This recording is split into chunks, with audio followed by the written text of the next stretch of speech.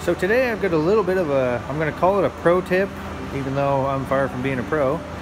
But what I'm doing here is I've got a frame and you know, I've kind of got a little bit of a blueprint, and I've got to basically turn this thing into Swiss cheese. Fill it clear full of holes to bolt suspension and things like that on. And I've got a lot of the holes marked. Haven't center punched them yet, but I do plan on doing that. And what I'm going to do is drill these with a mag drill and annular cutters. Here's an annular cutter here, just to give you guys an idea. And my pro tip is the way to find the center of the hole with an annular cutter, just to make sure they're accurately spaced where they need to be. So here I am at the lathe, and what my plan is, I want to take a piece of aluminum round bar, something like this, and I want to mill it down to kind of make a, I'm going to call it a slug or a plug that will fit on the inside of the annular cutter. And what I'm going to do, I'm going to center punch and drill a 1/4 inch hole, basically where all my holes need to be on the frame, and I'm going to thread this piece so it'll be hollow, so a bolt can come in from the back side. Then this will fit inside the annular cutter to center it exactly on the hole.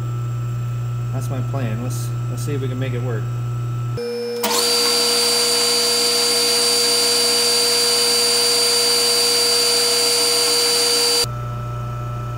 So here we are. I think I've got her milled down right where I need it. This annular cutter will just nicely slide over this piece.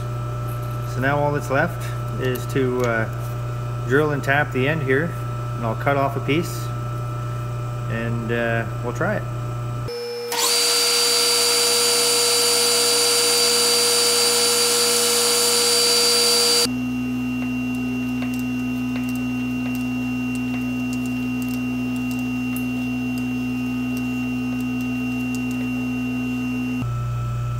So I use the lathe and the drill chuck to basically start the tapping, just to make sure I got it going straight. Now I'm just going to run it by hand. I'm still going to use the lathe because it's so much easier to hold this round piece without really damaging it. So I'm just going to finish tapping it out by hand.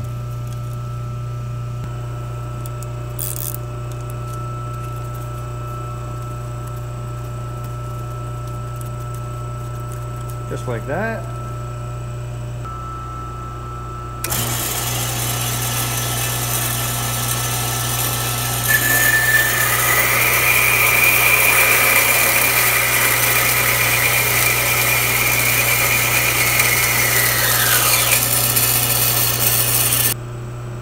Just throwing the piece back in the lathe. I'm going to true this edge, this cut edge up, and then we'll try it. So now we're back to the frame. I've center punched my hole, drilled it out to 1/4 inch, and installed my plug.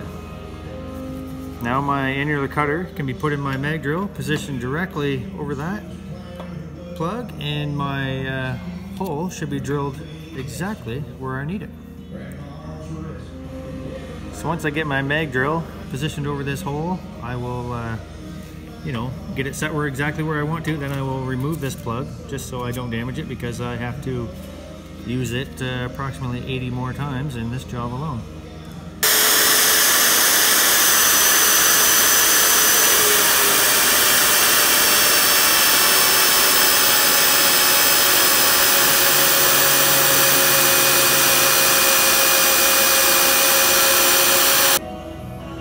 And there it is, perfect hole.